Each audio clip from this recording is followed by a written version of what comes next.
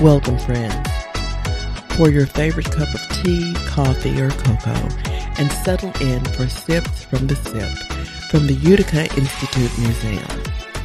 Sips from the Sipp is all about sharing the history of little-known people and places in Mississippi. We're serving up truth, justice, with a dollop of sass.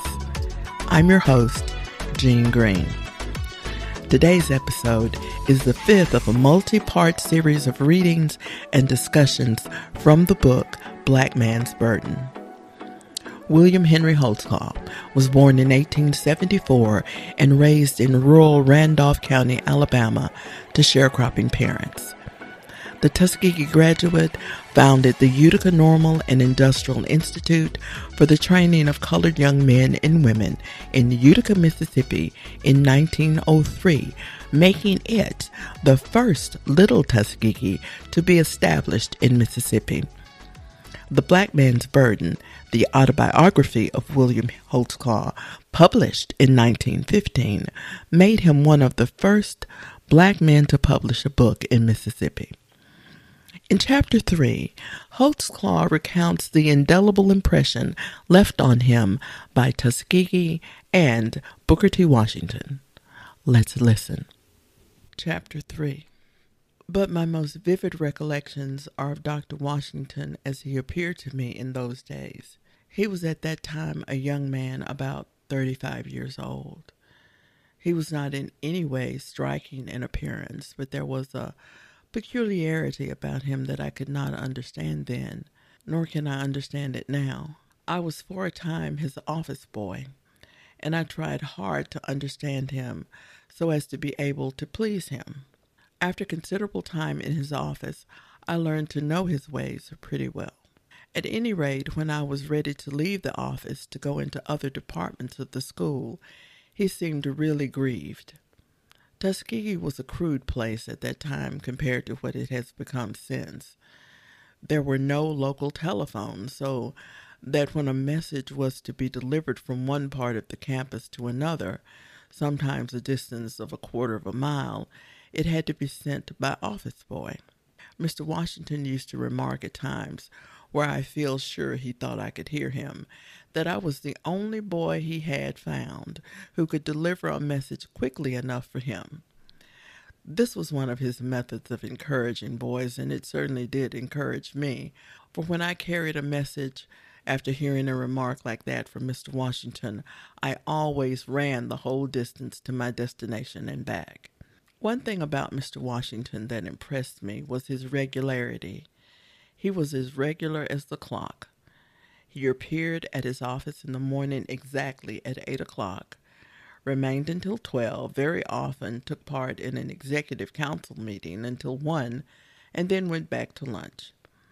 At 2 o'clock he would again be in his office and would invariably remain there until 4:30, when he would leave and tramp across the plantation.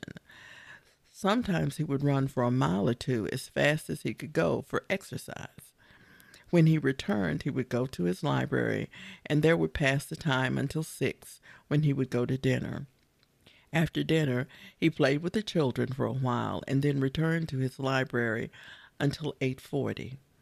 He would then go to chapel for evening prayers with the whole student body. This prayer service was one that Mr. Washington seldom ever missed, and he always appeared on the rostrum exactly on the minute. Mr. Washington had a grasp of the details of the work of Tuskegee that seemed almost incredible. I remember one evening that I was startled to hear my name, together with that of one of my friends, called out by Mr. Washington from the chapel platform. He simply said, "William Holtzclaw and Charles Washington may rise." I was so weak in my knees that I could scarcely stand, but I knew nothing else to do but to rise at the command of that voice. After we stood up and the whole school was looking at us, Mr. Washington simply said, "These young men may pass out of the chapel and go and pick up the tools they worked with today." We had been ditching, and when the work bell rang, had left our tools where we were working, when they should have been carried to the tool house. If the water main or water pipe had a defect in it so that it was leaking anywhere on the grounds, Mr. Washington was almost sure to see that something was wrong and to call the matter to the attention of the superintendent of industries. If he came into the dining room when the students were eating their meals, he would notice such small details as the students pouring out more molasses on his plate than he could eat, and would stop in the dining room, send for the matron, have some bread brought to the student, and wait until that student had eaten all the molasses he had poured on his plate. If one walked about the campus at night, he would be sure to meet Mr. Washington almost anywhere on the grounds. For instance, he might be found in the kitchen at 2 o'clock in the morning, examining the method of preparing the students' breakfast. He seldom seemed to me to take sufficient rest for an average man. One thing that impressed me very much in regard to Mr. Washington's character was the way he could concentrate his mind on a subject. It seemed that when he was thinking about one thing, everything else left him. He was often completely oblivious to his surroundings. One night he came to my room and, calling me, told me to go to the barn and get him a horse and buggy at once. He went so far as to tell me that some legal matters had to be attended to. This was about 10 o'clock. In a few minutes I had the horse and buggy at his door and drove him down to the town of Tuskegee, a mile away, to the office of a lawyer. After about an hour, he came out of the office to the buggy where I was holding the horse and told me he would not have finished his business with the lawyer for a couple of hours, and if I cared to, I could leave the horse and buggy there and walk back to the school, and he would bring them when he came. This I did, while he proceeded to his conference with the lawyer. At 2 o'clock in the morning, he knocked again on my door and, handing me a $50, asked if I would not go back downtown and get the horse and buggy, as he had come away and forgotten them.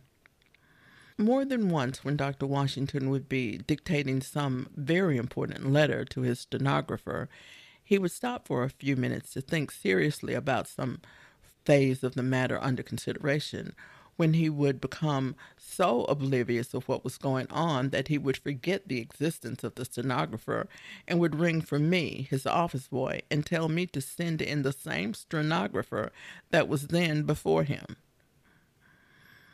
In matters of dress, Mr. Washington was exceedingly scrupulous. He never wore any superfluous clothes, never used a cane in walking, nor did he cumber himself with anything that could with decency be dispensed with. But he would never wear any garment that was not immaculately clean. He changed his clothes often and was always very careful to keep his top clothes pressed properly. We students all loved him. We would do anything for him. As an illustration of our confidence in Mr. Washington, I recall that in 1898, when I was a member of the senior class, the chaplain of the 9th Cavalry, then preparing to go to the Spanish-American War in Cuba, came by the school to get recruits. This chaplain, with the rank of captain, I believe, addressed the young men in the chapel on the subject of joining the 9th Cavalry, and he asked Mr. Washington to say a few words. Mr. Washington, of course, was too wise to advise any of the young men to go to war, but he spoke of patriotism and of duty to one's country in a general way, and left the impression that it would be a good thing for those who felt like doing so to join the 9th Cavalry. When the meeting was over, however, a great many of us were confused. We could not decide within ourselves whether Mr. Washington really meant for us to go to war or not. So we called a meeting and discussed among ourselves whether or not Mr. Washington wished us to go to war. And every boy in the house seemed to be of one mind, and that was that Mr. Washington really meant what he had said in his talk, and that if he desired us to go and join the 9th Cavalry, we were all ready to go. For myself, I was already convinced that Mr. Washington desired that some of us should go, And so I was ready to go and did go to the recruiting office in the town the next day and offered myself as a recruit. But I had been in the school 8 years, and my health was so poor that I could not pass the examination. Therefore, I did not have the pleasure of joining the Ninth Cavalry. It was more a desire to please Mr. Washington, however, than patriotism that caused me to try to join. So anxious was I to do what I thought was Mr. Washington's wish that after I had graduated a few months later, I went to Whitesburg, Georgia, and raised a company of my own in the hope of getting it through to Cuba. But before it was drilled into shape, the war came to a close. This all goes to show what a grip Mr. Washington had on his students, and he had the same influence over the young women that he had over the young men. He was always kind and considerate. If he scolded you and you took offense at it, he would laugh at you. I have seen him administer some severe verbal punishments to students, but I never saw him, in all my stay at Tuskegee, become angry with any of the students, though I have often seen him try to make students believe that he was angry. I have come in contact with Mr. Washington constantly since those years, even until the present time, and I have seen very little change in him. His character as it manifested itself in those days remains the same as far as I am able to see. If he becomes excited at any time, it's always when other people are quiet. And when other people are excited, Mr. Washington is always quiet. Taken all in all, I have never seen another man who impressed me in the same way that Mr. Washington does. Tuskegee was not so large as it is now, and one man, Mr. C.W. Green, had charge of the farm, brickyard, truck farming, stock raising, and several other similar departments. For this work he required several foremen who were appointed from among the young men that showed ability to lead the other boys. He had some peculiar ways of testing the boys. I remember that his final trial in my case was to sound my honesty in regard to money matters. One day he went away from the school hurriedly, and while leaving he told me to get his trousers and have them pressed for him by the time he returned. When I went to get them, I found they had a large wad of money in the pocket. I took it out carefully, counted it, and buried it in the ground in a secluded spot. When Mr. Green returned, one of the first things he wanted to know was about the money. I led him to the lonely spot and dug it up and gave it to him. His remark was, "I guess you will do.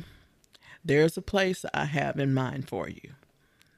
The next day he suggested to Mr. Washington that he take me out of school and make me foreman on the farm, to begin with a salary of $30 a month and to have one meal daily with the teachers. If I succeeded in the work, I was to have further promotion, both in salary and in the distinction of having my 3 meals with the teachers, thus virtually becoming a member of the faculty. As I was still in the preparatory grades, it was with reluctance that Mr. Washington agreed to this proposition, but I was notified of the plan. After having considered it for a week, I respectfully declined to accept the offer, and I went into the printing office to begin a 4-year study of that trade. I wanted to learn what was in books. I was fond of reading and of study, and printing was, and still is, very interesting to me. I carried a book with me everywhere I went, so as not to lose a second of my time. While driving my mules with a load of wood, I would read until I had reached the place of unloading.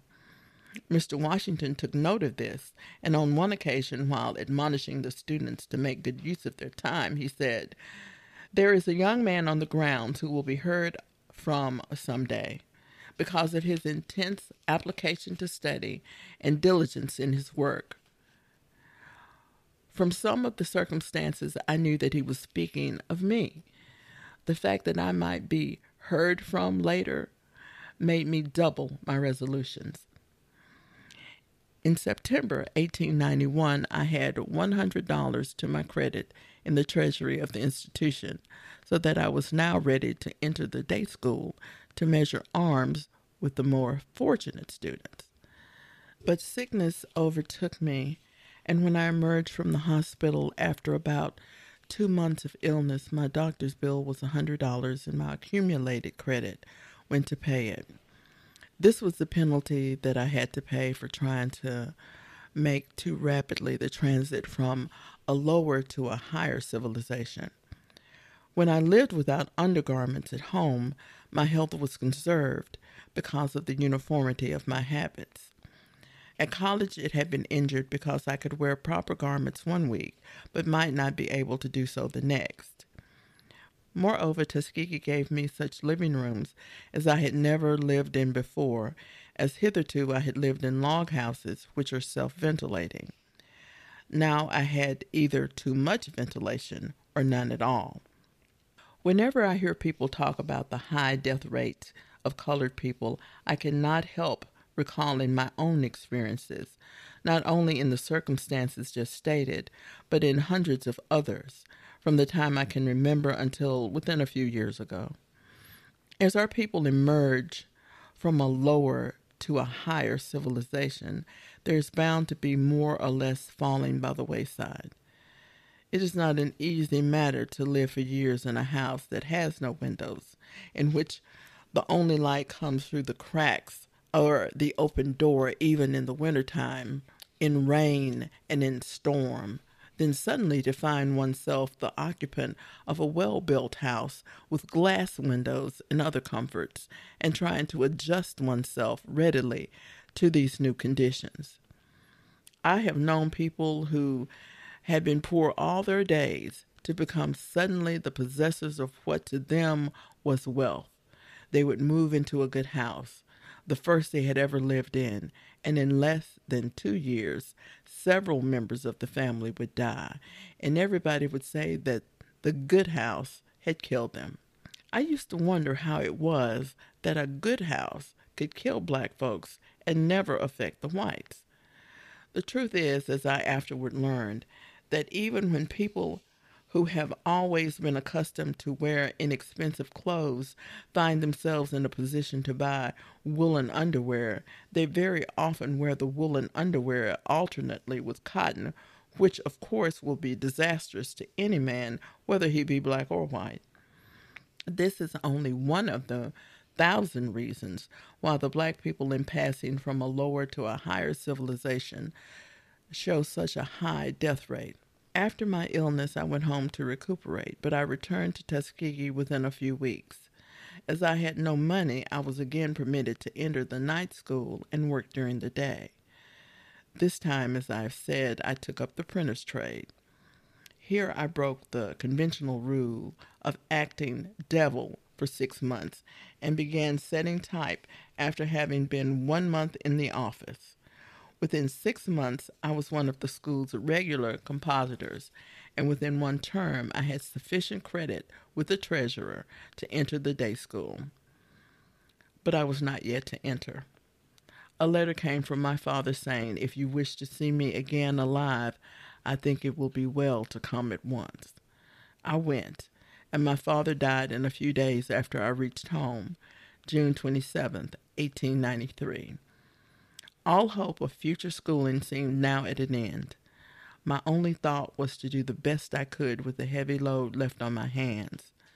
I pulled off my school clothes, went to the field, and finished the crop Father had started.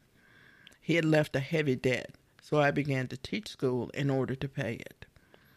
Of course, I knew little, but I taught what I did know, and I suppose some things that I did not. I think even now that I did the people in that community some good. I made them whitewash their fences and clean up their houses and premises generally, just as I had been taught to do at Tuskegee. The white people to whom belonged the huts in which the Negroes lived were much pleased at the way I taught the people to improve their surroundings, and when I was ready to go, they made me a flattering offer to remain. This was a very poor community. There was no schoolhouse except a little abandoned log cabin, which was given by a white man on condition that we fix it up. I could not get many people interested at first, so I took the boys whom I could interest, together with a few of the girls. We made mortar of mud with which we stopped the cracks until the house was airtight, and we also made a mud ceiling. There were no windows or shutters. It was not a government school, but had to be paid for by those who sent their children. I taught 3 months and received in cash $1, but the produce I received was something wonderful. I told them I would take corn, peas, potatoes, molasses, pork, shucks, cottonseed, in fact, anything with which they wished to pay me. Wagons were secured and loaded. For several days, all sorts of provisions were hauled to my mother's house and stored away for winter. Not all the patrons, however, were willing to pay. Some would dodge me when they saw me coming with my wagons to get some produce. At one time, when I drove up to a gate and called for the man of the house, the little girl who had been one of my pupils came to the door and said, "Come on, Professor. Papa is under the bed. He said, 'Tell him I am not in.'" Before I got in, however, I heard the mother say, "Come out from under there, old man, and give this teacher some satisfaction for what he has done for your children." And by the time I got in the house, he was standing up as straight as a Sioux chief. Suffice it to say, I got 2 fine sides of meat from that house and a barrel of molasses. Once you get a colored man upon his feet, there is no telling what you can get out of him. I called at another woman's house to make a collection.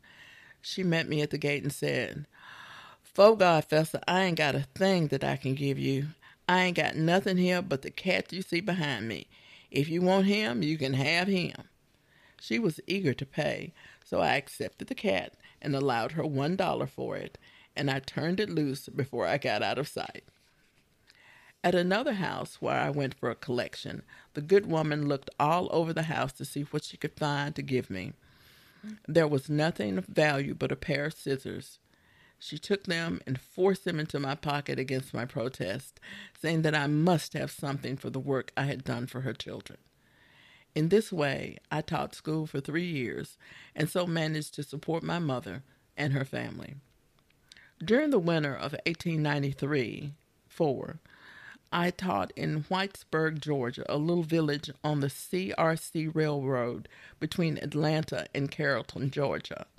Here I found the Negroes still a power in Georgia politics.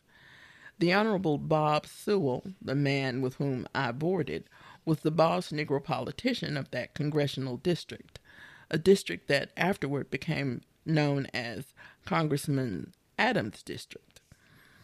In political conventions, I have seen him have every white man in attendance, including some eminent lawyers, fought to a standstill, beaten to a frazzle, so to speak. Gradually, these white Republicans grew weary of his domination, and they began a systematic effort to eliminate the Negro from the party, or to state it in another way, they began to attempt to set up a white wing to the party. To make the matter plain, I had been appointed secretary to the Honorable Bob and was in reality at the head of the Republican Party in that district. For Uncle Bob, as I called him, could read and write with difficulty, but he was a good speaker.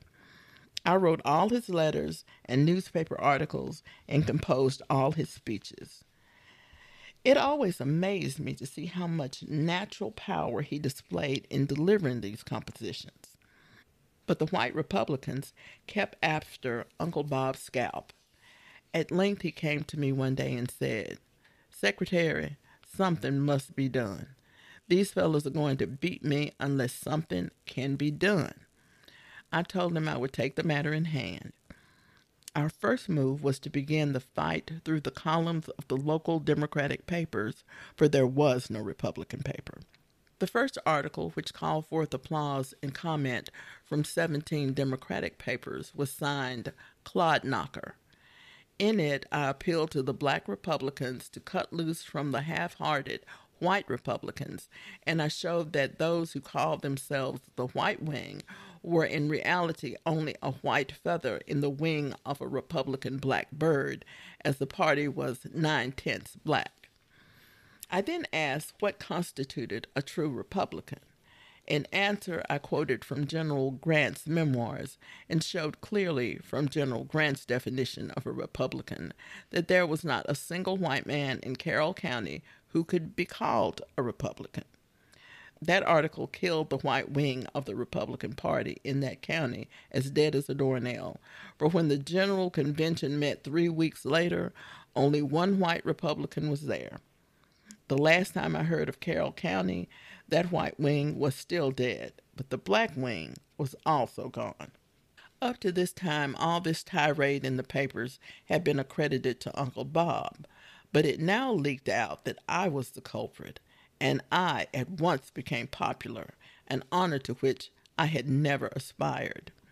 There now came showers of letters and invitations to write articles for county papers or to address political meetings of many kinds. I had offers of money for my influence in the campaign that elected a Democratic governor, Atkinson, but I never accepted a single dollar from anyone for such service, though I wrote articles and delivered numerous addresses. All this, however, was a sort of pastime to me. I was all the while teaching school and trying to improve my meager education by study. My aspiration was to be the leading teacher in that county, for the man who held that honor could not have made the third grade in an honest examination to save himself. Nevertheless, he held a first-grade certificate. Because of my efforts to ensure honesty in the examinations, I incurred the displeasure of the leading teachers in one county in which I taught. To obtain a third-grade license in that county, all that was necessary was to pay the president of the teachers' passing club $5 and you got the license, $10 and you got the second grade, $15 and you got the first grade. It was because of my efforts to expose these methods that I lost my popularity with the teachers. How could these people write grade papers, was the question. And for its answer, the good old superintendent of education in that county would have given a great deal. The examinations were taken under the inspection of himself and 3 other persons, all with nothing to do but to see that each man took a fair examination. I have seen teachers come into the examination room with tablet and pencil who under suspicion would be placed in seats of honor in the center of the room, where they would remain all day, sleeping fully half the time. They would not write more than 2 pages during the 2 days that the examination lasted. Yet when the papers would be graded, they would receive the first grade, and what is more, their papers would be excellent. How was it done? Easily enough. The principal of the city school at the county seat was president of the passing club. When the white superintendent would send to Atlanta for a tablet of some special color to be used in the examinations, the president of the club would find out where he obtained them and would proceed to get some of the same kind and hide them over at his house. After the examination would be over, the superintendent would gather up the tablets and lock them in a room of the courthouse that was provided for that purpose. Within 10 days, he and the commissioners would meet, unlock the door, and examine and grade the tablets. Meanwhile, the president of the club and his aides would have placed in their stead the others, all prepared by experts. What could the superintendent do but give first grade to those persons whose papers apparently deserved it? Having secured the aid of a few teachers and ministers, I commenced a crusade against these frauds, and when I left Georgia, the practice in Carroll County was nearly stopped. But my mother still wished me to be educated. At length, she married again, for no higher reason than to permit me and the other children who were growing up to go to school. My hopes for an education were now again renewed, and I began to get ready to go back to Tuskegee, where nearly everybody had forgotten my existence. Like other politicians, however, I was without money. I went to Governor Atkinson, then Democratic governor of Georgia, to borrow a few dollars until school should close. He knew me well by reputation, and although he was himself a poor man, he readily gave me the money as a gift, and also a little kindly lecture on the advisability of staying out of politics. The good governor died shortly after that, but I have ever since followed his advice. Thank you for tuning in for Sips from the Sipp. Joining me next time to discuss Chapter 3 will be Mrs. Denise Taylor. Mrs. Taylor works in the PBI division of Hines Community College. Be sure to tune in for our discussion of Chapter 3. The Utica Institute Museum is dedicated to expanding knowledge of the history of Utica Institute and its role in Southern Black education. This program is supported by donations from our listeners. If you enjoy learning about the history of William Holtzclaw, the Utica Institute, and Mississippi, consider donating. To support Sips from the Sipp and all the work at the Utica Institute Museum, visit uticainstitute.org/donate. Until next time, this has been Jean Green coming to you from the heart of the Sipp.